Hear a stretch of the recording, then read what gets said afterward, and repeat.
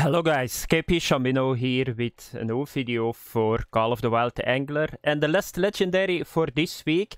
And let's hope that we are going to get really soon the South African legendaries too, then we are going to get 4. But it is Sidewinder, and Sidewinder is not really my best friend. Why not? Because the last 2 spawns I didn't catch him. But it seems I started to think for once, and I think I found a very good solution how I can get him a little bit quicker. And I'm going to share that with you guys too. So first of all, I'm going to give you guys all the settings that I'm using and the position. And then I'm going to talk a little bit how I got him. And I'm level 95. I'm boosting my levels a lot at the moment. Yesterday too. So first of all, the position is over here. So you start here, Diamond Peak Outpost, and he is on a position that we already have. And you can see right away, in this entire area, in the depth, you can get him. But that's a very big problem. But I will talk about that later. So the setup that I'm using is this setup. So I'm going with the heaviest setup, the Growriger X, True Mediator, 35 kg, 2O, Jig-Head, and a worm. Why a worm? Why not anymore the bottom setup? That's something that I'm going to explain. So I always fished from the moment that Sidewinder was catchable with the bottom setup, But I saw a very big problem with the bottom setup, and that is that you're not moving. So if I throw with the bottom setup here in front of me, that means that, let's say here is my corn, it stays on that position the entire time. You need to wait, and the fish need to come to the bait. And I think that's the problem why I don't catch them. So you can do a recast, that's possible. So you can reel in, you recast here, you do this, recast again, and hope that you can find them. But the radius of the bait is limited, and you're not moving your lure. So that's a very big problem, and I would suggest that you don't do it like that.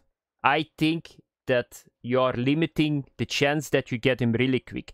So then I started to think, let's think a little bit how we can do a very big radius or area for every cast. And you need to do it with this. So lake trouts, and Sidewinder is a lake trout, they like that you jig with worm or with a grub. But you need to go at the bottom, because Sidewinder, you can see it here, is a bottom lurker. I'm not saying that you cannot get him a little bit higher than the bottom, but the best chance is that you fish on the bottom. So then I started to think with the casting rod. So what can you do with the casting rod? That is, you can do a maximum throw. You can reel a little bit in if you're on the bottom and you're not jigging anymore. And that works really well because you're doing a tremendous big area. So you throw here. You do jigging, bottom, you reel in. Jigging, bottom, you reel in. So you're not static on one position. And you throw like this. This is what I did. So I came here, park yourself in the middle of the deep hole. You throw at one position, you reel in. You throw at another position, you reel in. You throw at another position. And you can see right away, in 3 to 4 casts, you do almost the entire area. It's a little bit more. Let's say 10 casts, you do the entire area that Sidewinder can sit. You're never going to have that with the bottom setup. You can throw here, then you need to wait. Then you throw here. And then it stops. But already, the time that you need to wait is already as long as probably 3-4 casts with the casting setup. And I think that's something that I'm going to do, and that's how I caught them too. The 4th cast I got it. It takes some time because you need to think about 2 to 3 minutes to execute the cast. You see it in the catch at the end of the video. So this is what you do: maximum throw. You start jigging already, but you need to let it sink to the bottom. But start jigging already. Go with the speed 135% on the drag. So now you can see at the right, you will see it's 16.8 meter. But the moment that it hits 16.7 meter, it's going to stop. Because you got more line out. So you cannot get the jig or the worm from the bottom anymore. At this moment, you need to reel in. because you're not jigging at the moment. At the moment, you got like, 14 meters more in the water, and therefore it's not coming from the bottom. So what you do is you reel a little bit. Let it come from the bottom. Keep jigging the entire time. You stop. Let it sink again. One more jig. You reel again. Let's get it from the bottom. 15.8. Let's do a jig on this position.